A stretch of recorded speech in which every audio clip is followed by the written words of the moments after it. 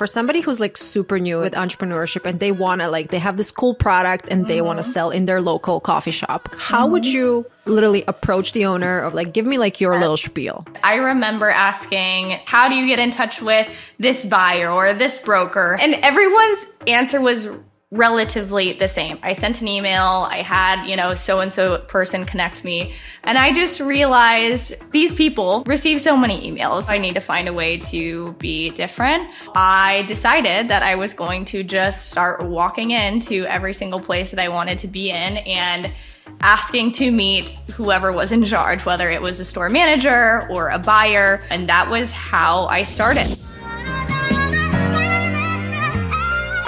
Well, hello everyone, and welcome back to Boujee Best Friend podcast. This is a delicious episode, and when I say delicious, I had the pleasure of interviewing the co-founders of Toto cookies. Toto is an ooey gooey, drool-worthy, delicious, good-for-you cookie made with pure superfood ingredients, powerful adaptogens, and zero refined sugar. When I first tried these cookies, I was like, there is absolutely no way that these are healthy. And they are. And nowadays, when I get my Totos that are actually selling nationwide now, you can get them in every vitamin shop and you can get them in a bunch of stores in LA. When I eat my Totos, I'm just like, I feel like I'm doing something good for myself. Okay, but let's keep this intro short. Sydney started Totos from her kitchen, literally creating cookies on her own for her family. You know what I love? I love to see hardworking people making their dreams come true. And I also love to see people who are open to share their, downfalls and moments that were not so glamorous in the very beginning. And this episode is full of tangible tips you can take, whether you want to improve your diet or you want to start a business or you want to start something with your significant other and learn how to balance the relationship with the business and make sure none of that suffers. At the end of the episode, we have a little giveaway. We're going to be giving away all of these amazing cookies, so stay tuned for that. And yeah, without further ado, let's now hear from Sydney and Bennett. Sydney and Bennett, welcome to Boujee Best Friend podcast. Thank you so much for having us. We're so excited to be here. I am obsessed with your cookies, and us too. I just have to start with that. Like Toto's cookies, when I tried it for the very first time, I was like, there's no way that this is healthy. So thank you for that. Thank you for making my cookie indulgence guilt-free. Yeah, 100%. I think it definitely was born out of a love for cookies for sure. And that's like always the best feedback when people just can't believe that they're actually good for you. That's what we're going for. We want it to taste as unhealthy as possible, and kind of be like, there is no way. Yeah. And my boyfriend is a big sweet tooth kind of guy. And he was like devouring the last box that I got. I actually wanted to do like a taste test and like a video. They were all gone in 3 days, I swear. But he was like, there's no way. So amazing work. I would love to start with your journey, Sydney. So you started the company, and then Bennett, how long ago did you join the company? So not that long ago, we started working together on it like last year. Last year, and Sydney will take you through the whole process. But it was kind of a birth and then a rebirth, and then here we are today. So it's been quite a journey to get here. Okay, well, Sydney, let's start with the journey. Tell me a little bit about you, because I know that you created Totos out of your own need. Like I said, I do love cookies, and that is true 100%. But I never would have in a million years seen myself working in food and doing something like this. Everything for me really started about 12 years ago now, which is crazy. I'm getting so old now, so fast. When I was in high school, I grew up a competitive athlete. Originally was thinking that I would be a professional soccer player. That was my thing. And everything was on track for that to happen. I was playing at a really high level. I was playing on all kinds of competitive teams, club teams, travel teams. And my sophomore year of high school, one day, everything kind of took a complete 180 turn. I remember it was my best friend's 16th birthday. And I was headed to her birthday and I was feeling terrible. I just had this terrible stomach ache. I didn't know what was going on. And so pushed my way through it. And the next day I remember thinking, well, that's weird. Like I don't know what's going on. Maybe I have the flu. And so I started, I went to the doctor. They said I didn't have the flu, kind of ruled it out as a virus. But all of these flu-like symptoms for me didn't go away for a week. And then it was another week, and then a month, and then a few months. And it ended up taking an entire year of these really strange flu-like symptoms that evolved over time to being really intense abdominal pain and chronic fatigue and a ton of weight loss. And I went from being this very active kid to being basically bedridden with absolutely no answers as to what was wrong with me. And so finally, a year later, after every test in the book being done a million times, I was diagnosed with severe Crohn's disease, which in a way was a relief to know what was wrong, but also in that same, appointment, after going from a year of being told you're crazy and it's all in your head to, oh, actually, we were wrong. You have this disease that you're now going to live with for the rest of your life.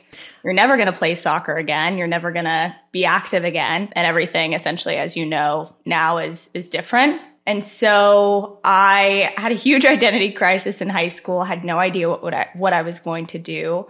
And I ended up going to a junior college. And this is where really I feel like the second half of my life began. While I was there, after being put on close to 20 types of medication over the course of 3 years, I met an amazing holistic doctor who introduced me to the world of holistic medicine and holistic health and functional medicine. And that was the first time I had heard from anyone that there was another way. He himself had Crohn's disease and had gone through a really similar healing process of being deep into Western medicine and then, finding holistic healing. And so I ended up working with him for about a month and a half, changed every aspect of my life and my diet.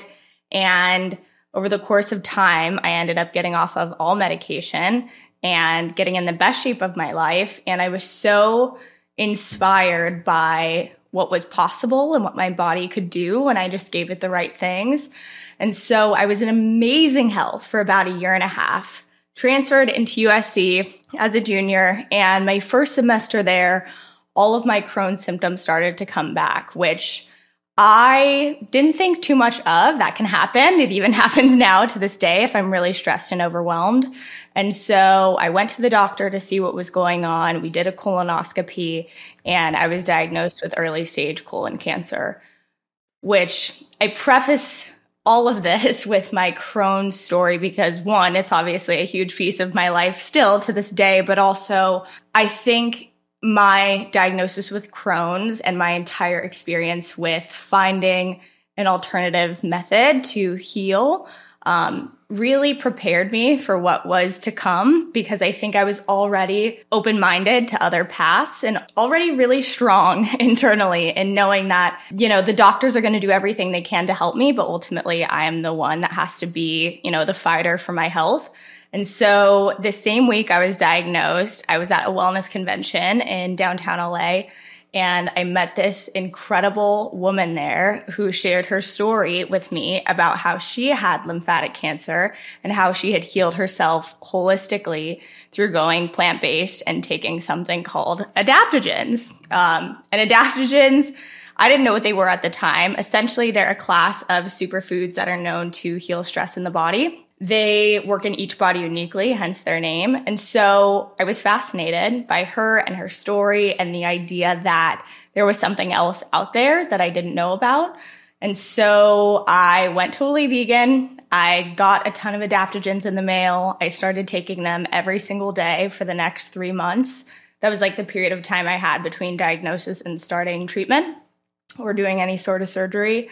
And I went back to the doctor 3 months later, ran all the same tests on the polyp in my colon, and the results came back that I was completely cancer-free. Wow. I got goosebumps like 3 times as you were saying this story, honestly. Okay, let's start with, first of all, how were they not able to diagnose you for such a long time? So the interesting thing about Crohn's, and if anyone is listening to this and having maybe Crohn's-like symptoms, I would encourage you to definitely get multiple opinions, but For Crohn's, your intestines are so long that oftentimes a colonoscopy or an endoscopy where, they go through your throat with a camera, they just simply can't see everything that's going on. So I had multiple colonoscopies, endoscopies, blood tests, ultrasounds, like you name it.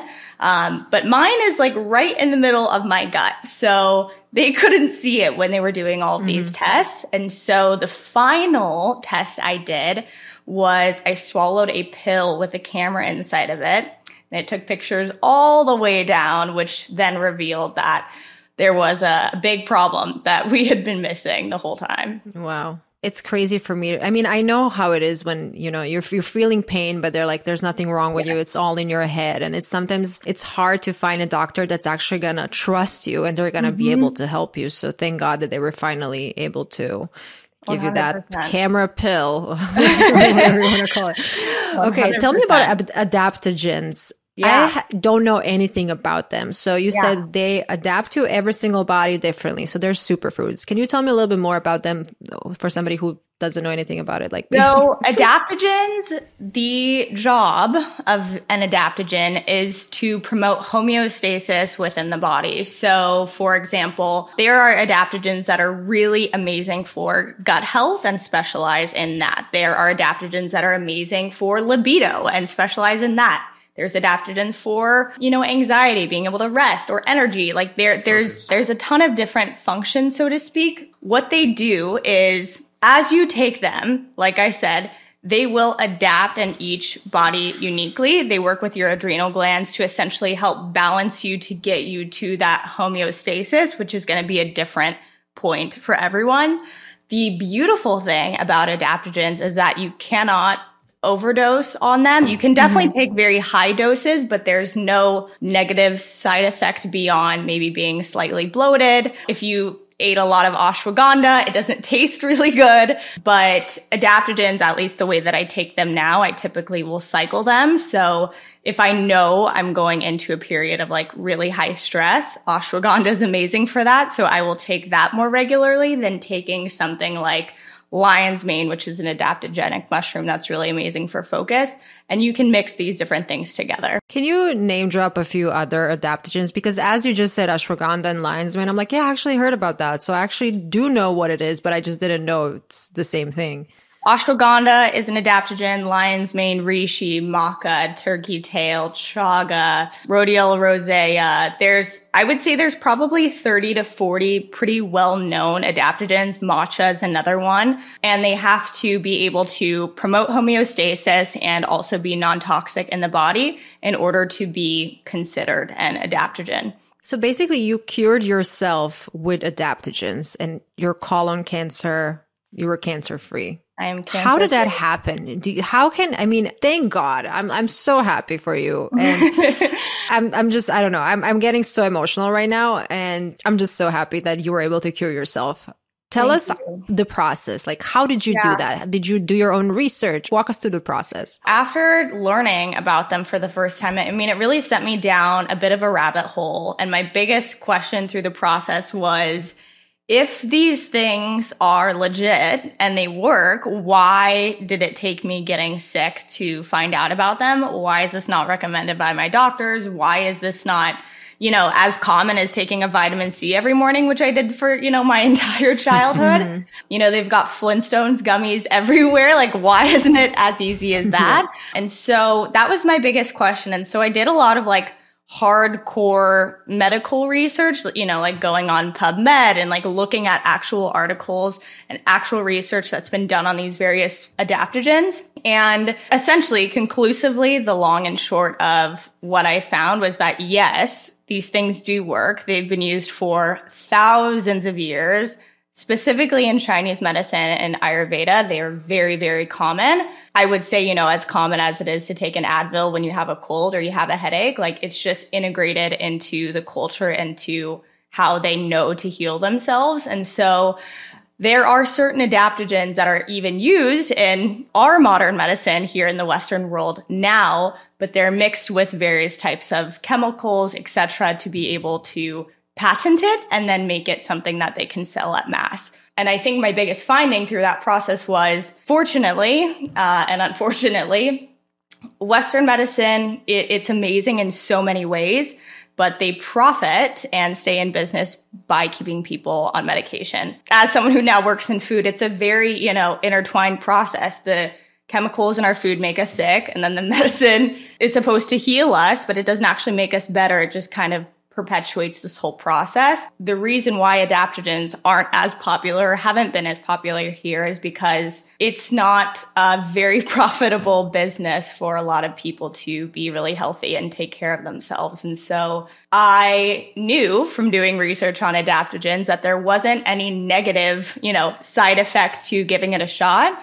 And so I ordered about 10 different kinds. I ordered reishi and turkey tail and ashwagandha and maca and a lot of those ones that I just named. Turkey tail and reishi in particular are amazing for gut health.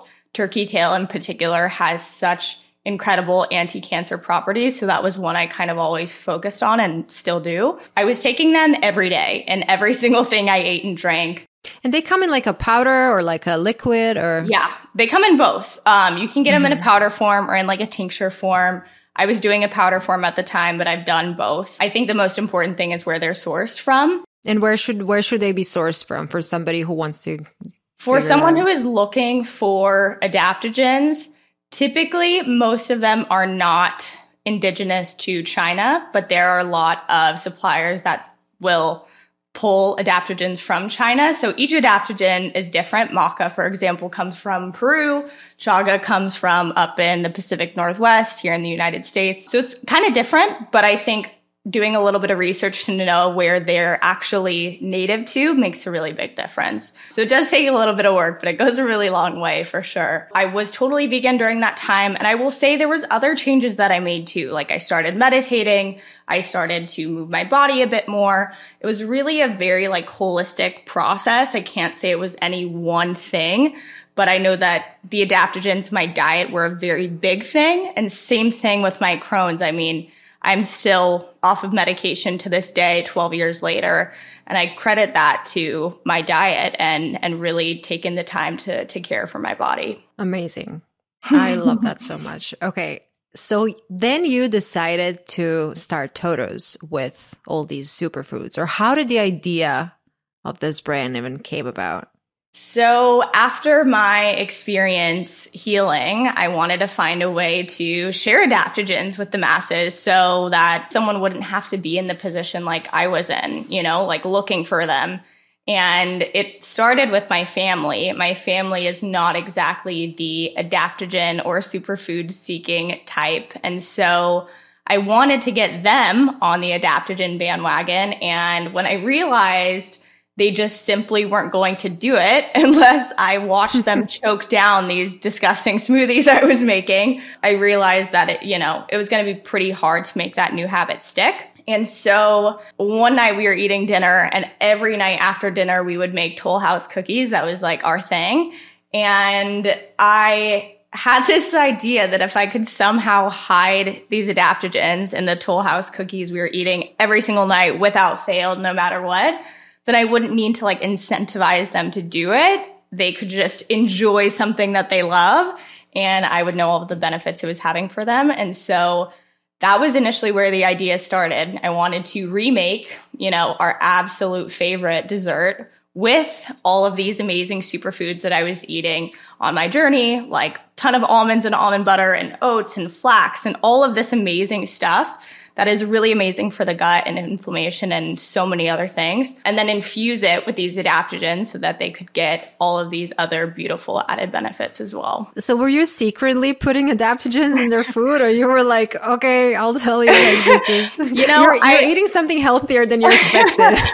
I didn't actually spike our Toll House cookies because I couldn't figure out quite how to do it effectively at first, but that was the initial idea, that I wasn't poisoning my family with healthy adaptogens. Yeah, from there, it was a very long and tedious recipe testing process. I was not a baker. I was a senior at USC studying marketing with no background really in food, but I was so determined. And so every single day before and after school, I was living at home. I would just be in the kitchen trying every combination under the sun of different things. And it started where I would have my friends come over on the weekend. We would do a big taste test of all the things I had made.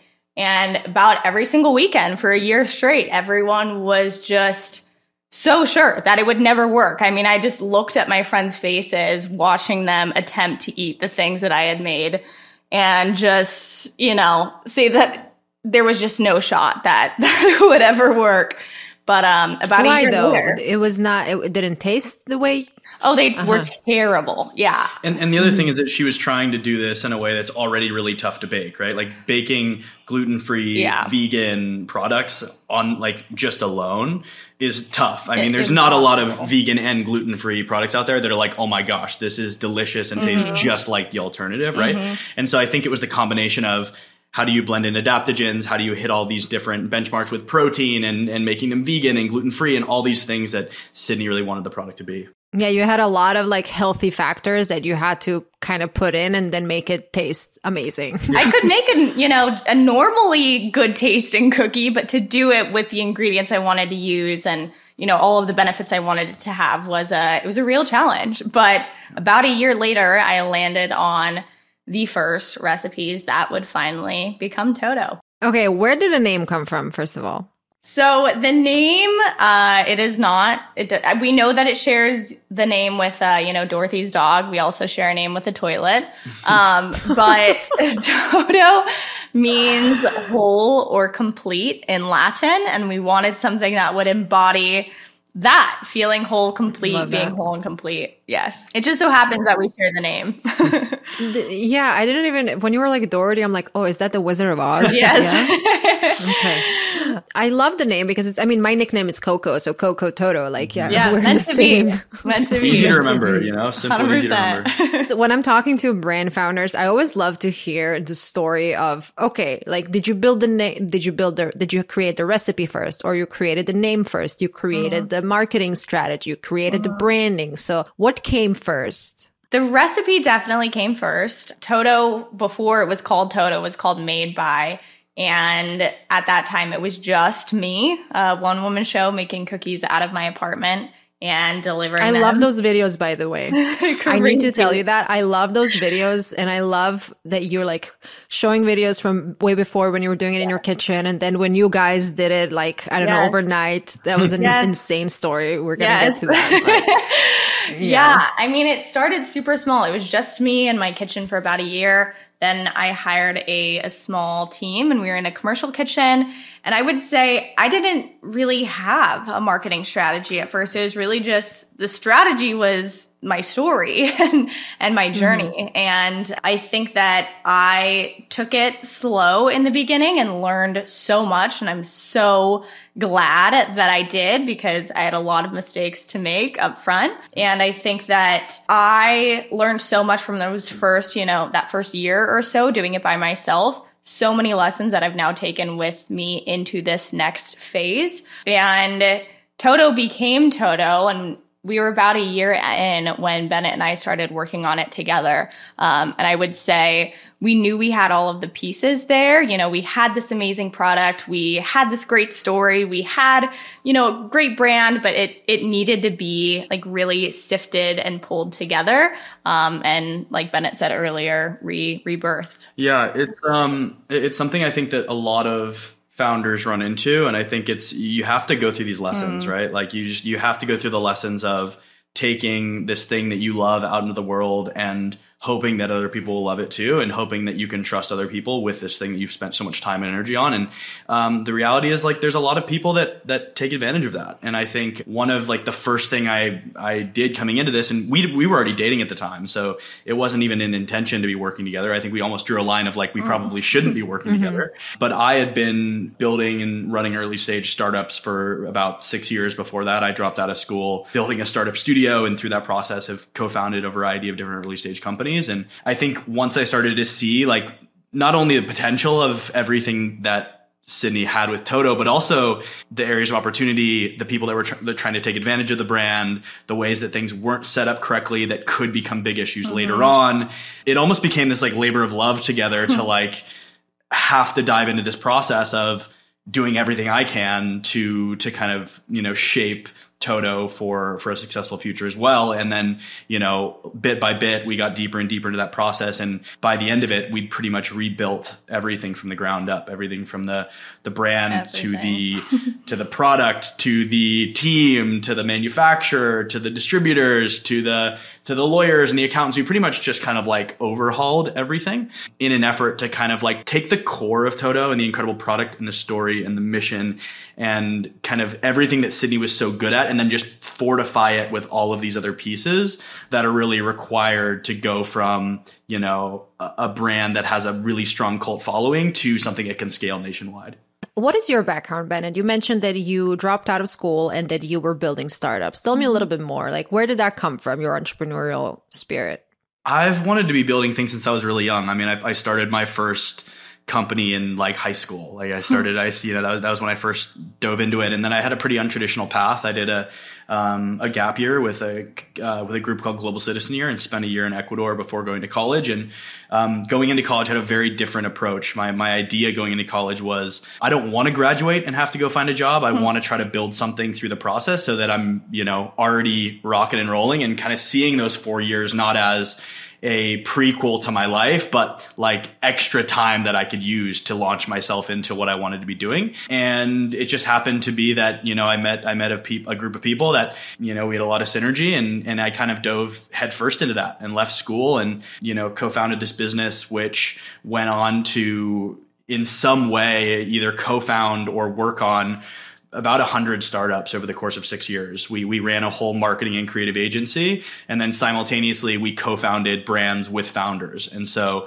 I kind of saw both sides of the table, and for 6 years was balancing, plate after plate after plate with trying to work with early stage founders from the ground up, kind of doing some of what I've done with Toto, which is working with a founder who has an incredible passion for something, who has a really strong skill set, but needs a lot of support with other aspects of the business to kind of help it become successful. And so that the model is called a startup studio model that we were doing, and we were pretty early to the game. I mean, we were doing it as young kids with not a lot of experience. And so much of it was trial and error, to be completely honest. And I like to say I put myself through like the gnarliest 6-year startup education course possible. How do I join that course? Because I need it. Yeah. I mean, it makes it easier to be like a kid with no real risk, and that's what I always say to young founders is like, you'll never have another time in your life where there's really no risk. For the most part, like you're not going to fall very far, right? It's not a far fall. And the deeper you get into life, the more responsibility you have. If you start to have, a family or a serious relationship, it just becomes harder to take risks like that. So I think it was really a testament to the time we were in and putting ourselves in an environment to be able to fail safely to some extent. I would love to speak more on failure, because I feel like today everybody's glorifying entrepreneurship. Before it was becoming a lawyer or a doctor or movie star. Now everybody wants to be an entrepreneur until they see what it takes. And 100%. Myself, I moved here when I was 22 on my own from Croatia. My whole family's back there. And when I told them that's my idea and I wanted to come here, and they were like, what are you going to do in America? I'm like, I don't know. I'm going to figure it out. Like I always said this, like, I'm going to figure it out no matter what. They didn't understand that. And I feel like a lot of people today don't understand how tough it actually is to be on your own, to start a company on your own and to face all these failures. And you don't have a support system that, you don't have a team of people in the very beginning who are going to be like cheering you on and supporting you. So I love that you shared that you were going through obviously some difficulties. And can you give us some specific examples and how did you solve them? Oh man. I mean, I've been through just about every startup failure or issue you can possibly imagine. Love that. I can totally relate to that. Even though I didn't have an actual company, but like doing everything like social media stuff on my own, it's like an animal. We never even raised a lot of money for the startup studio. I mean, we ran a startup studio, which is already a very complex model, only having ever raised like $250,000 over the entire course of 6 years. So we ran pretty much off of revenue. So it was always really tight. And I mean, I had months where I was living on my co-founder's parents' couch, where we literally were like, what are we going to do for fun? Because we have no money to spend. $0. Yeah. I mean, I've had moments where when we were trying to land, we part of the business did some work in crypto, and I was out in Asia trying to land a client for our company. And I remember we were trying to win over this client for this really massive consulting agreement, which was going to be so much bigger than anything we'd worked on that we felt like was going to really launch us to the next stage. And one night they were like, we're going to go to a poker night, just come with us to this poker night. And we're like, okay. And we go to this poker night and they're like, yeah, the minimum, the low table buy-in's $200. The higher table buy-in's $500. And I remember going to a bank to pull out cash because I was like, I have to kind of play the game and try to get this client closed. And I pulled out $200 out of my checking account, which had $300 in it, and lost it all within an hour playing poker with like literally ex-pro players. But it was just like that moment of like, okay, yeah, I'm right on the edge, but I think like I love that as well. Like I wanted to go through that. I think looking back at it, like I really did want to go through those trials and tribulations, but I've dealt with, really low cash. I've dealt with investors that have told us they're going to invest and then bailed last minute. I've dealt with co-founder disagreement and removal. It's been, just about everything you could imagine as far as kind of failures and struggles. Yeah. You mentioned co-founder disagreements. So you guys are co-founders at this point, and he hasn't in a relationship yet. Hasn't removed me yet. What's the dynamic? Do you have similar jobs? Do you do one thing, you do the other thing? Like, tell me about your systems today. Yeah, I think we balance each other pretty well. Bennett is so good at so many things that I don't absolutely love. And I think that having someone to kind of fill in my gap, so to speak, really allows me to shine in the things that I know that I love and that I'm great at. And so I think it's been a really natural balance, but also Bennett is super outgoing. And like also now, with stuff like this, we're really excited to like both become the face of the brand together. But I think that, when I first met him, before. Yeah, how did you meet? Let me hear the love story, first of all. Oh, man. I always love telling the story of how Bennett and I met and kind of like how we came to be, because I think it was unlike any other relationship I've ever had. I think in the past for me, when I've like gotten into a serious relationship, it's been pretty obvious from the beginning from both sides that like that's what we're pursuing. But this was actually completely different. I met Bennett, I think it was 2 years ago now. We were both in different relationships, and we met at it was like a fundraiser for a startup. And I remember walking into this event and we started talking, and he just started talking about startups. And I remember being so turned off by it. I was so tired that day. The last thing I wanted to do was talk about what I did for work. And I just remember walking away from the conversation like, wow, this guy's very intense. And that was our first meeting. But, I knew he was cute, kind of like didn't really think too much of it.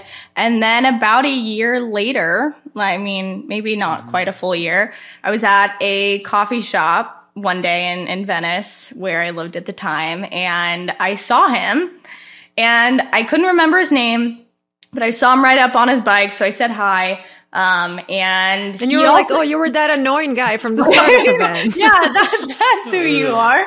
He said hi and hugged me back. Also couldn't remember where he knew me from. So we're just two kind of strangers hugging each other in front of a coffee shop.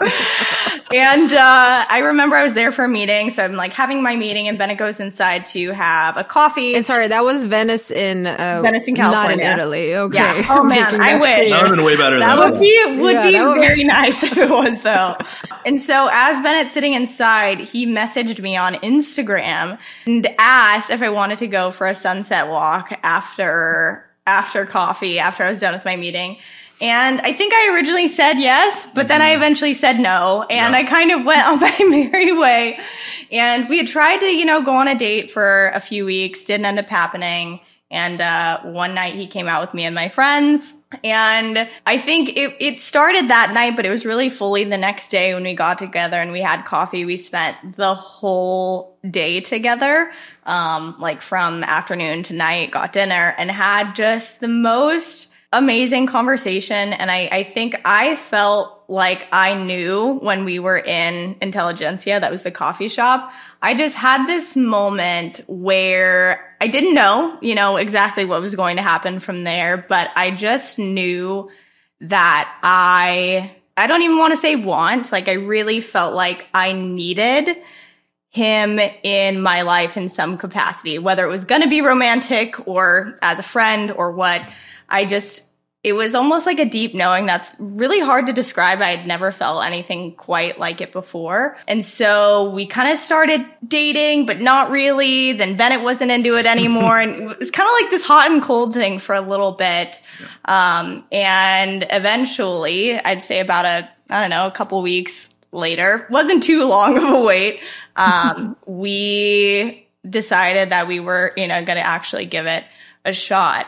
To be honest, I think throughout our entire relationship, even before anything was official, the thing that I would credit how incredible and like deep and passionate and loving and safe I feel like our relationship is our ability to communicate openly about everything, even when it's uncomfortable. Yeah, it really, like the beginning, I think for me as well, like it was a shock to my system seeing something that didn't match my past patterns, and I think we kind of think we know what we want and we think we know what we're looking for. And I think we look at this list that we have in our mind of like, this is what my partner is like, and this is how they act, and this is what they do. But the reality, I think, is like you start to just very quickly go off of what you've had in the past and what you've been attracted to in the past. And I think it took a bit of time to realize that this isn't what I've had in the past.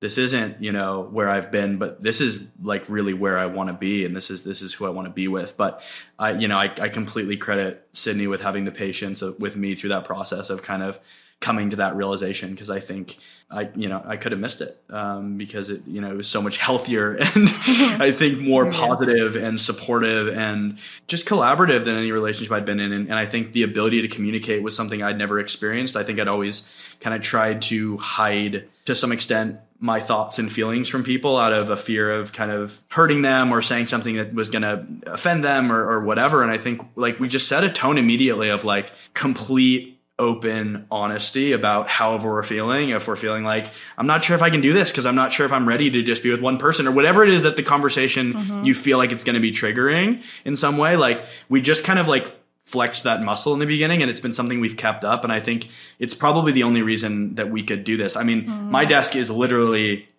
about like 5 feet that way, 5 feet this way. So we spend 23 hours a day, like within arm's reach of each other. And I think if we didn't have just an insane level of open communication and the ability to talk about kind of anything as it comes up without judgment, like there's no way we could be doing this right now. I wish that my boyfriend is here right now as a part of this conversation because we have a very not a similar story like the Venice stuff and all that. But Bennett, what you mentioned about like thinking that you want some kind of person and then end up wanting something totally different. Like my boyfriend is really private. He has like 12 posts on Instagram. And I mean, you guys, we follow each other on social media. So you kind of see that that's the complete opposite of what I am. Yeah. And like when we started kind of seeing each other, dating, whatever, he was like, oh, I'm never gonna, that's what he thought. He's like, oh, this is not gonna be serious. This is, this is like some kind of influencer, whatever. Yeah. We're never gonna be together. And I also had all these lists in my head. Yeah. I was like, oh, this is just gonna be for fun. But then literally life gives you what you need instead of what you want. And also as we have these lists in our minds, it's like, where did that get you this far? Like you obviously, if you're still looking for someone, obviously these lists don't really work. So maybe try to rethink your lists. So I really love what you said. Sydney, you mentioned that you guys kind of complement each other in the business side of things. What would you say is your role and what is Bennett's role? Yeah, I would say my role is definitely very brand focused, very community building focused. Like long-term vision focused, product focused, formulation focused. And Bennett is absolutely incredible. He is one of the most, if not the most detail-oriented person I've met in my entire life. And I am the opposite of that, which makes him really amazing at things like legal work, finance, logistics, operations. He's also incredibly creative though. So now that, we're on this together, I think that we've really enjoyed doing a lot of like the vision building and like future planning, together, both for the business and in life. So yeah, it's been really great to be able to have that balance, to know that I can really pour my full self into, really connecting with our community and focusing on how we can share our mission in a bigger and more impactful way, while knowing like I'm fully supported in that, so we can both do that successfully. How do you handle those moments when you don't agree on something? Bennett, I'll give you the mic.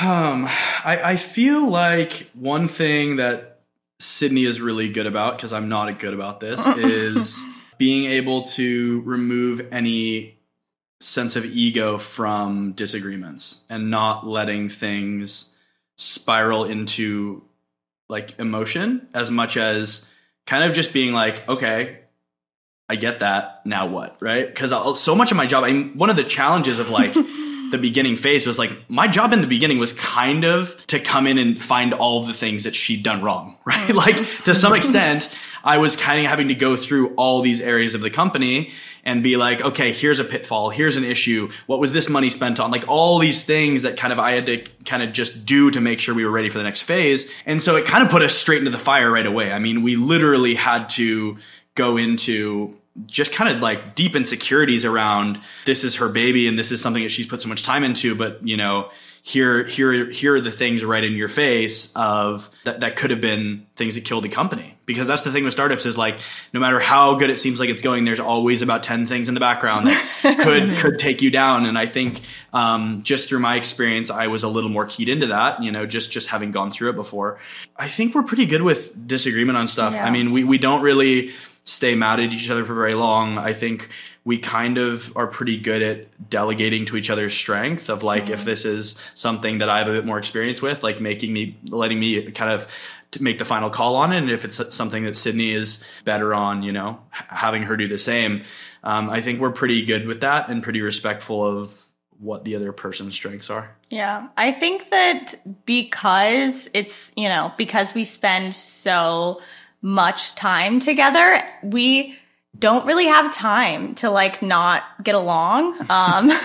So I think that it's kind of been, I don't even know if it's so much been conscious, as it has been like me just knowing that like I know that each of us deserves to show up as our best selves for ourselves, for Toto, and also for the life that we're building. And so I feel like, kind of touching on what I said earlier about just having honest, open communication, if there's something that we don't agree on, which I really can't say happens too often, but when it does, I think that I always approach things from a situation or a mindset that whatever the problem is, like it's me and him versus the problem. It's not me versus you. And so I'm always really keyed in to listening as best as I possibly can and actually making change around something if it does require that I do something differently. Because I think that's like the best way that you can show your partner that you really hear them, is not just to say that you hear them, but then actually show them that you do. No, I love that. When it comes to starting a company, I feel like a lot of people don't understand the financial side of things and like raising money or putting your own money. Can you speak more on that when it comes to Toto? What did you guys do? I know you have some investors right now, but how did you start the business? When I first started, I started in the most irresponsible way. So similarly to what Bennett said, I started it, when I was younger, when I started Made By, and I felt like I didn't necessarily have a lot to lose. And so I really just started with my own money, which was not very much at all. I started a pre-sale online for our website to generate the first, orders. And that money was the money I used to buy the first round of ingredients for all the cookies that I shipped out. And then slowly but surely over time, as we got into one coffee shop and then another and then Air One. And then we slowly scaled. Then it became obvious that in order to do this, at a larger scale, we were going to need to bring on investors and help. And so I raised a family and friends round first, just really people that I knew that were, either people that I knew directly or friends of friends that are in the industry. And now this round that we just raised for Toto is, I'd say, a bit more official and established. That the people that we're bringing in have really, really incredible, impressive backgrounds, and we're surrounding ourselves with the most strategic people we possibly can, really trying to focus on having like a beacon in every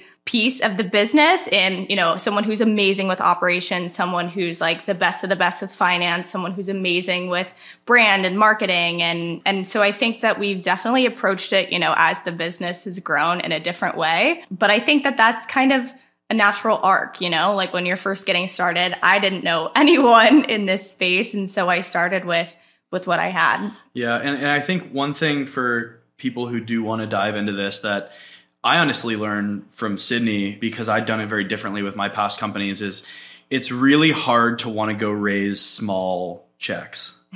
Like it takes a lot of time and energy to close money. And one thing that Sydney did, and I honestly, it's changed my perspective of how I look at fundraising, especially for new entrepreneurs. Like it's okay to go raise small checks, like $1,000, $5,000, $10,000, like it's okay to go out and have to put together 30 people to raise $200,000, like that's okay. And I honestly think that sometimes you have to, because it's hard to find people who are going to write bigger checks, especially in the beginning. It's easier to find people who believe in you. Right. And I think like Sydney found a lot of investors in the beginning who, they liked the product. It tasted really good and they believed in the vision, but honestly, they believed in Sydney and investors, at this stage, even up till where we are right now, which is raising a seed, they're still investing in the founder. And so going and finding brand advocates that are putting in a little bit of money, now have buy-in, and that you can rely on in the future as people to support the brand is a really smart strategy in the beginning. And then of course you kind of turn over a leaf and you're able to start raising the larger checks from VCs or angels. But we've really tried to stick to this methodology of finding people that are strong brand advocates that really care about what we're doing, that are passionate about what we're doing. If they're VCs, they're like non-traditional VCs that are really just kind of more friends first and happen to have a VC fund, and trusting the people that are putting in money and setting the expectation that this is a family. Everyone needs to chip in when we launch a new product. All the investors need to go leave reviews on Amazon. They need to go buy it and leave reviews, right? Like just kind of keeping this momentum of like doing all the small things to make people feel bought in. And we've had some really incredible investors that haven't put in a ton of money that have really showed up in massive, massive ways. Yeah. And so you don't really know whether the person who puts in $10,000 or $500,000 is going to be more valuable at the end of the day. I love what you said that Sydney taught you certain things when it comes to raising money, because I really do wish my boyfriend is on this conversation. He's an entrepreneur and he also has a business, and I know everything about the entrepreneurial journey, raising money from that person, that investor. Like we live in the same apartment, we work from the same apartment. So we're very similar when it comes to you two. Yes. And I think something that I also taught him, what you guys also experience, is like you don't have to start a business with like $1 million in your bank account. Like, that would be nice, but it's not always necessary. You have to figure out different ways how to start a business. And then sometimes when you do have all this massive investors and you think that you have all this money and you start burning through that money, and then you're like, I can't even pay not even pay myself. I can't even buy ice cream. Yeah. So it's like, you have to think about 100%. that. And learning how to run a business with a super lean budget. And like, don't get me wrong, like all my past companies, we raised very lean budgets in the beginning. I mean, we launched most of them very bootstrapped. So it wasn't that we'd raised a ton of money in the past. And honestly, my experience had been with how do you stretch, $100,000 to cover a team for, a year, right? Like if you need to by supplementing revenue and finding creative ways to cut costs. But I think the difference being you have to have both. You have to have the really strong ability to manage money, but you have to have the really strong dedication to go do what it takes to have conversation after conversation after conversation, which always like as a super like optimization focused person, like that feels like such a time burn to me. Like spending all this time to raise $5,000 to me is like, how much time is it actually worth, you know? But I think like you need to, like, something that I needed to learn was having the dedication to go raise the smaller checks. And then I think something that I've helped to teach Sydney a lot is like, once you have those checks, how do you stay super, super diligent with making sure that you don't need to go raise money again in the next, 6 to 12 months. 100%. So Sydney, you mentioned that you started selling in like coffee shops, then you got to Air One, and now you guys are nationwide in Vitamin Shop. Is that right? Yes. Yeah, we're nationwide in Vitamin Shop and soon to be Sprouts. And we're launching in about, I think between a few other retailers, we have like 300 to 400 more doors within the next like couple months. So yes, it's been wild to watch it go from, just 4 or 5 Air One locations to thousands. How did that even the very beginning for somebody who's like super new in the business, like super new with entrepreneurship, and they want to they have this cool product and they want to sell in their local coffee shop? How would you literally approach the owner of like, give me like your little spiel? I love this question because this was my life for so long. This was my day-to-day was figuring out how do I do that and how do I stand out? And I remember going to my very first Expo West, which is a big food convention. This was right when I was starting Made By. And I remember asking that exact question to so many different food and beverage founders. How do you get in touch with this buyer or this broker? How did you guys get into XYZ? And almost every single person told me, I sent them an email and everyone's answer was relatively the same. I sent an email. I had, so-and-so person connect me. And I just realized these people that I'm trying to get in touch with receive so many emails. Like, I don't think that mine is going to stick out in the bunch. So I need to find a way to be different. So I decided that I was going to just start walking into every single place that I wanted to be in and asking to meet whoever was in charge, whether it was a store manager or a buyer. And that was how I started. I walked into Love Coffee, which is a coffee shop in Santa Monica, and I asked to meet the manager. I told them I had this cookie company.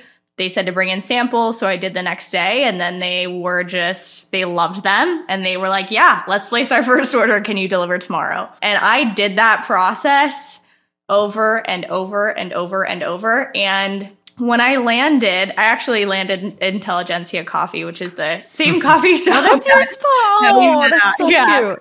That was one of my very first locations. It was a process. And to be honest, I don't think anyone had any idea in the beginning that it was just me doing this from my kitchen.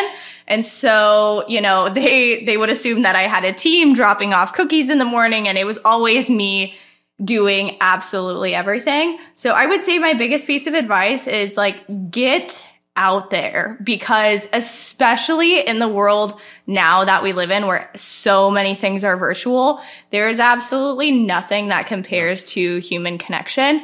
When I still know every single buyer manager that I've ever met. And when you establish that relationship, especially if you're selling a product, that goes such a long way, more than ad dollars and promo dollars ever will, because then they know you, then you're their friend, then they care. And I think that's a big piece of what having Bennett has allowed both of us to do. Now that, we kind of have the workload shared a little bit, we can focus on maintaining those relationships, because when you win someone over, it's not just your product that they're buying. They're buying a piece of you. Yeah, and it's such a smarter way to go about the beginning too. And one of the biggest lesson from running a startup studio for 6 years is the biggest thing people always skip. They always skip the market validation. Whether they always skip it. And whether you think you did it or not, did you actually do it? And the only way to really do it is, will people pay for this product that don't know me, right? That's the only way to know. If I go into a store, and so I think people spend all this time building brands and pitch decks and trying to raise money and all this stuff before they've just created the simplest, most straightforward, most basic version of what they're trying to create and trying to get some people to pay for it. And if you're building a piece of software and it does all these things for somebody, like manually do it on the back end and go try to sell the service to somebody just to see if people even care. And I think like through Sydney doing that process, she proved that there was a strong market for a strong market desire for the product. And then from there, you know, it's easy to go to the next store when you say, look, it's already in X coffee shop and we're selling this many cookies a month, right? Because it's like, okay, at least there's some validation of the demand. It's also not that hard to I mean, it's more of a mental thing than anything to walk in and try to just sell something, right? But you'll save yourself so much heartache, because if you go out and raise money and bring on a team and create all these complexities for yourself before you even know whether people are going to pay for it, like you're just going to make your life way harder than it needs to be. I have so many questions for you guys, but I know we're already like almost at an hour mark, so I'm going to try to keep it short. Question when it comes to raising money and starting a business, we all hear so many no's. What is keeping you, engaged and going? And I don't want to hear like your typical, I believe in myself. I believe in the product.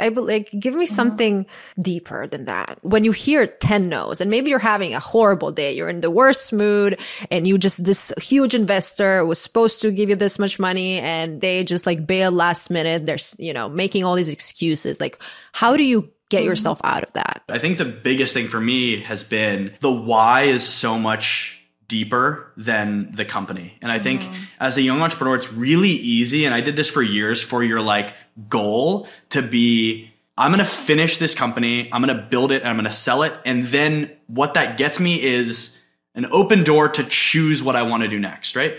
But that goal is like really not a long-term goal, right? Like it feels like a long-term goal because you're saying, oh, it's going to set me up for, being able to do something later, but it's not really concrete, right? Like you don't really know what you're going towards. You just know you're going towards being able to choose again, right? And that's always what I had. I mean, it was like, let's do this so we can get the financial freedom so that we can do fill in the blank, right? And I think the biggest change with doing this with a partner has been it's about setting a foundation for our lives. It's about setting a foundation for our future, for, our future family, for, everything that comes next. And so the goal shifts from a 5-year goal to a 30-year goal, to a 40-year goal, because this becomes a foundation on which we can build a life together for ourselves and our family. And I think that motivation is something that's deeper than I've ever experienced before as a founder. And especially as a young man, I think that's like, it's been a very humbling experience to realize that my goals are so much greater than myself. And I think that helps a lot to get through stuff that would have been easy to just want to quit on before. Yeah. That was so beautiful. I was going to say the same. You stole my answer. But no, I completely agree. It does. If you would have asked me this question, before Bennett and I met, I would have told you that I started the company, not even for myself. I started it for anyone and everyone who ever goes through any sort of chronic illness to, one, just be curious about other things that are out there that they can do to help themselves, and two, to give them something that they can enjoy, because I know that I had gone through so many years of not being able to have that and having to sacrifice one thing or another. And that is still a big piece of it, and kind of using Toto as like a launch pad for future education for people, just bringing that awareness to the surface. But now it has a completely new layer of meaning, doing it with my soulmate and doing it with someone who we are building a life together. And I think that every decision we make together for the business and for ourselves personally feels like we're doing this out of a place of wanting to set the absolute best foundation. And I think that having someone to build with adds a completely new layer of meaning, depth, of joy, and of purpose. You guys are just making me tear up on a Friday afternoon. So that's amazing. As I said, I can talk to you guys for so long, but I'm going to be mindful of your time. So we're going to wrap up at this point. I would love to have a little giveaway for our listeners. So I'm going to Are you guys open to sharing your cookies with our Boujee besties? 100%. That's what we do. That's what we do. Okay, so I'm going to invite everybody listening to go to Boujee Best Friend page, and I'm going to put like a little video recap of this episode. You're going to have to follow Toto's. You can follow Sydney and Bennett, and then just drop a comment and tell me what was your favorite part of this episode. Guys, this was so much fun, and I am your biggest fan. Can you please share websites, your socials? Where can people buy the product? Yes, our socials are Toto Foods Co. on Instagram, TikTok. You'll find both me and Bennett, both of our socials on both of those. And then where to buy, you can find us in any and all Vitamin Shop locations and micro markets around LA. So Lassen's, Mother's, Gelson's, Bristol Farms, Lazy Acres. Yep. Amazing. Well, thank you guys. And thank you everybody for listening Boujee Best Friend podcast. I will see you next week. Bye-bye. Thank you. Bye.